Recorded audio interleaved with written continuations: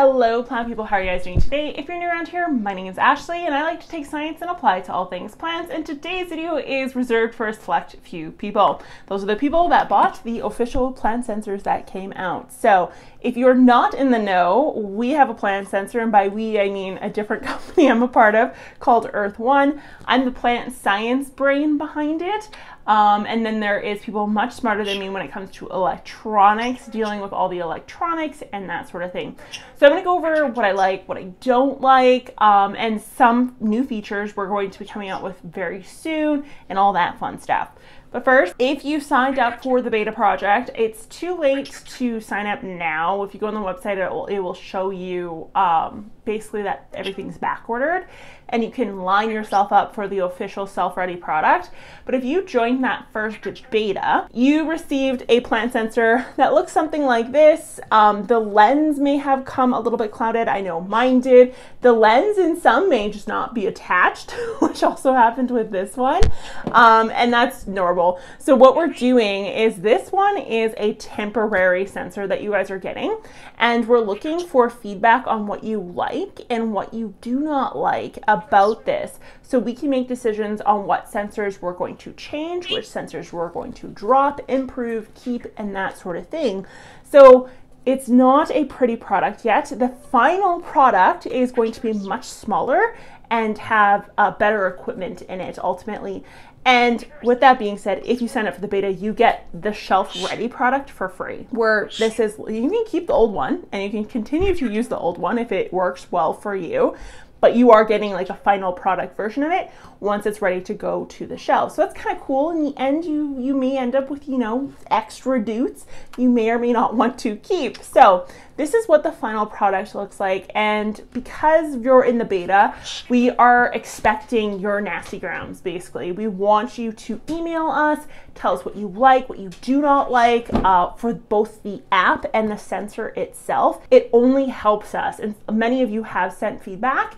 And so because of that, we've been able to already start refining some things and making it easier. So one thing I personally had a heck of a time twice. I had a heck of a time twice with both of these sensors I had an issue with. I could not, for the life of me, get it hooked up to Wi-Fi. Now, what I did find out is that this is going to be the new way of doing this kind of AI tech in your house. My Roomba, we just bought a Roomba that's like Wi-Fi, whatever, and it had the same technology where I had to like set it up to the Wi-Fi. Couldn't get that to work either. Apparently this is the new way of doing things. It's not Bluetooth anymore. And so because of that, oh my goodness. One thing you may need to do to get this to work, and what has worked both times, I just forgot it the second time when I did go to set up the second dute that the guy sent me, was you should reset it. So the way to reset it is actually to turn it off. So you're going to click it once, no light's going to come on, and then you're going to click it again, a light's going to come on, and then you're going to click it again, and you're going to repeat that process 10 times. You can do 12 times just to really make sure you hit 10. You can't do it too many. And that will actually reset the dute and allow you to then properly set up the Wi-Fi. Another problem that a friend of mine actually ran into, she bought a dute and she has a Samsung phone. I'm not a phone person. I literally just get whatever's like the $0 model at the store. But she had a Samsung something and the actual app was glitching out on her. All you need to do is email us and we find out what, we have like testing software where we test the app in that software, figure out what's glitching, do a patch for it, and Encore is super quick at this. I think he got it ready for her in like less than 6 hours. And essentially you just go, you know, download the updated version of the app and you're good to go. Your app will be fixed. So if you're running into issues with that, again, let us know because we can fix it. So I'd like to know your guys' feedback in the comments about the shape and the design. Like I said, the shelf-ready version and the version that the beta guys are going to get, the final version, is going to be much smaller than this. But there was so many different options for this headpiece, and ultimately this is kind of the one we decided on, was kind of like this hexagonal, or what with this octagon? How many sides? I'm not for octagon. It's an octagon. kind of, this is the size we just, or the type we decided on. There was like flower ones, which we kind of thought was obnoxious. There was circular ones and that sort of thing. But we do need to keep this kind of dome shaped lens because it does allow the lights to come in.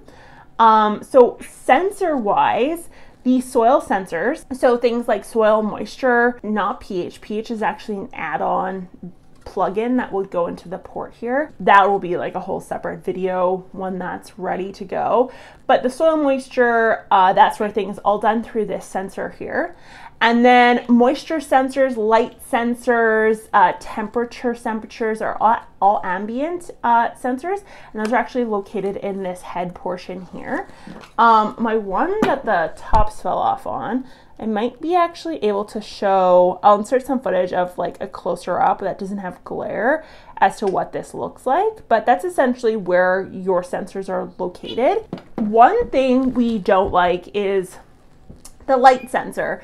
So light sensor is not ideal. We don't like how when you have it in one specific position, it doesn't necessarily capture light as like a 360 effect, if that makes sense. So we're actually already upgrading the lighting. The one thing in the app, and so I'll do actually a separate video on just light in general I want to do, but in the app it's showing lux, and that was partly my fault. So the lux side of things, I'm a nerd, so I'm like, yeah, I want to see lux, but lux to your average user doesn't mean anything. So we're actually going to change that so that it shows, you know, bright, indirect, and we're going to use verbiage using the ranges of data that your sensor is submitting to us. Temperature and ambient humidity is huge because those are sensed separately, and then we have an algorithm that will put them together to determine your VPD. Now that's a whole separate video unto itself as well. VPD is the way to grow plants. It is something that people in the houseplant community do not often talk about, but it is very important. And it is a make it or break it for rapid growth in your plant itself. So that one I literally was addicted to when I got my first sensor. This was before you guys probably got your sensors, and my VPD was not ideal. So I was sitting in this room adjusting my humidifiers, adjusting my temperature, shutting the blinds, opening the blinds, trying to figure out like where to get everything ideal, because I know how key that is to getting, you know, very rapid growth. And so a great example actually is this ginormous plant. So I've showed you guys this one in the past, and I normally can't keep that many leaves on my alocasia because I do not have high humidity in my house. My VPD is not ideal. And so since I got this and I started adjusting my VPD for a different plant, my other plants have decided to just go absolutely crazy. And one of them is actually this alocasia that's grown in leca. So it doesn't just benefit the plant it's located in, it actually benefits all plants in the room because it's going to make you adjust factors that are ambient, meaning control the space as a whole, which is actually very cool. And this here is a great example of that. So besides the light sensor, another sensor that we're actually going to be changing is the moisture sensor. So when I got the first one, this one has like a very old version of the moisture sensor, and the ones that you guys got actually is an upgraded version of the moisture sensor. So my moisture sensor was not working 110%. And so the new ones work a little bit better than what the old one did. The one that you have works a little bit older than version 1, but it's still not ideal. So in the meantime, to sense moisture correctly, when you go to water, you're gonna wanna pull your sensor out and give it a wipe, and then place the sensor back in. If you want to continue to get very accurate results, once every 3 days or so, you're going to want to go in and again wipe that sensor off and then place it into your soil. That's just a slight issue we're having. Now we're modifying this sensor completely. The design of this is going to look totally different. It's, you know, probably going to look like a fork, to be honest, because the fork style is going to let us, you know, control more factors and get a more accurate reading from that. So that is something to keep in mind, is that that is going to change. But if you want this beta version to work 110%, give that sensor a little bit of a wipe when you go to water and you should be good to go. Like I said, shelf ready product. You're not going to have to do the wipe. You're not going to have to do anything. It's just going to be leave it and forget it. It's just this one to make it work. That's what you have to do. And we didn't know this was an issue until like way after. And we actually started really using these long term, and we're like, yeah, something's not 110% right there. So that was something that we didn't even realize was an issue until way later down the road. So charging this is super simple. The port is on the side, and this is the part where I wish I would have listened in meetings. I think this is called a USB-C. It is not an iPhone anything. It is like the old school version of a charger, and you just pop it in. You can use any of them. Just grab it from a gas station, Amazon, whatever. And then you just plug this into the wall and you give it a charge. So when we go to charge this, it takes around 4 hours. I usually just leave mine plugged in overnight because sensing wise, I don't really care about my 12 or so hours where it's dark. It doesn't really matter to me. So I will charge this at night usually, but it only needs a 4-hour charge, so it's relatively quick. And then you just simply pop it back in the soil, give that moisture sensor a wipe definitely when you go to charge, and you should be good to go. To know it's fully charged, it's going to give you a green light. So it'll be that bright light that's usually orange is going to be green, and that's, you know, a sign that it's ready to go. So one thing that we have also realized is that there's a little bit of a battery issue. So on the app, it's showing that it's a low battery or no battery, but it actually still has some charge left. So you can actually leave the do past when that battery symbol is showing low. And the reality is that you can actually leave it until the data stops reporting. So when you notice that your data timestamp is not uploading and it's showing a timestamp from, you know, way before, that's a sign that it actually truly is dead. So that is something to keep in mind. If you're like, holy man, I have to charge this every 2 days, it shouldn't be that bad. Just wait until it stops reporting back to you, and that's a sign that it's truly dead. Again, another thing we're going to fix in the final product that you guys are going to get. So one thing you also will notice is when you go to refresh, it'll only refresh, I think it's like every 15 minutes if you don't have the paid version. So there is a paid version where you can get faster refreshes, and the only reason we're doing that is basically it costs money, it's my understanding. So for us to like get your data to us, it costs us a little bit of money, but we're willing to kind of fork that out. But for you to get more rapid updates, the machine, the computer, I'm terrible at explaining this sort of stuff. Basically, whatever's sending that data around or pulling the data, sending it to a server, and then sending it back to you costs money. So all we're doing is getting, if you want faster updates, is essentially you guys would pay for it, and then that's how it would work. We're not making a profit off of that by any means, but that is something to keep in mind. It's just, it's faster updates is what it comes down to.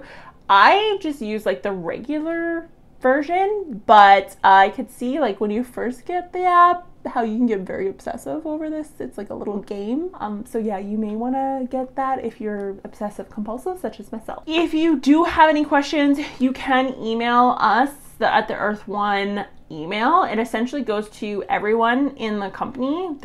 By company, I mean there's not a ton of us, but it gets sent to everybody. And then from there, we pick up the tickets as needed, depending on what the question is.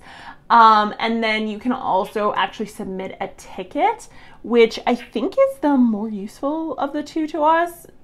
Someone in Earth One may correct me on that, but that's because it actually allows us to track what the issue was, how many people are having that issue, and so we can like send in the fixes for it or do the fixes for it accordingly. So yeah, other than that, I know this is not like 110% pretty and nice looking, but it's literally because we just wanted to get the sensors out to you guys so that we could see like what these sensors do and how they work before sending you that final product. And we already know a little bit about what needs to be fixed just from our own personal use so far. If you're having troubles getting this set up to Wi-Fi, because that's something I have an issue with, one of the guys will help you. It's not going to be me because I'm not good at this stuff. One of the guys will help you. They have been spending hours on the phone or video chat, just walking people through this. So do not be shy. They do not bite. They're very kind. So just feel free to reach out if you're having any issues with that. If you have any questions about what the different values mean, how they work, that sort of thing, throw them actually in the comments down below, because it's going to help me for the videos I'm going to make in the future about those very specific topics, and allow me to answer them accordingly based on what you guys need. So that is something to keep in mind. But overall, I'm actually pretty stoked about this so far. I really like the graphs. I find them incredibly addicting, to be totally honest. Being able to adjust my light accordingly, being able to adjust my ambient moisture, my temperatures, and making my BPD perfect. It's almost like a game, but plant form, real life plant form for me, which is very cool. I like the future of where some of this stuff is going and just like how intelligent this will end up becoming, which is huge. But yeah, like I said, it's like a real life farming simulator, but for plant people. It's the coolest thing. It's the coolest thing because you literally see like the light or the moisture or the soil moisture going up or down, and you're like, oh, gotta do this, gotta do that, gotta do. It's literally like a game to me, which I love, because who doesn't want farm simulator in real life? Come on. Everyone wants farm simulator in real life. There is a survey that Annie put together. He's one of our group people. If you want to check out what that survey is, then I will leave a link for that down below. The top 5 people, there's going to be 5 people selected from that survey. The feedback and the value of the feedback you put into the survey is huge, because it's going to help us enormously with just like the future of this product in general. So if you fill that out, we're selecting 5 people from that to go on a video call with myself and the group to talk about, you know, everything. You can vent all your issues, you name it. Do not be shy about ripping us a new one. We want you to do that, actually, because again, it helps us. We don't want straight praise, and we won't select, you know, the 5 nicest people. We're just going to randomly select 5. So if you want to be on a phone call with myself and a whole bunch of really smart people that are not me, because I am not a tech person, but those people are tech people, we want you to fill out that survey so we can get a hold of you guys somehow, some way, to get you on that call. So plus you'll get to, you know, spend time with me. I don't know how much time. It's probably going to be, you know, an hour or 2, because it's going to be intense. But regardless, it'll be fun. So I want to thank you guys so much for watching. If you have any other questions about this, like I said, email that support email. Do not comment down below, because I'm not going to be able to answer it. If it's anything tech or app issue, I will not be able to answer it. But if you do want to comment down below what each sensor is and how to read the data on the sensor, if you're like, I don't know why my value is this, how do I change it? That I can answer. That I can answer. But if you're asking me like, app this thing, don't, because I'm not going to be able to help you. You have to email that support email, because literally every question or email I've gotten about that, I literally just forward it to the guys, because I'm like, I don't know. I have no idea. Like I said, had multiple phone calls with the guys just to help me get this thing set up, because I am that tech illiterate. So put that into perspective. Anyways, I want to thank you guys so much for watching, and I will talk to you next time. Bye.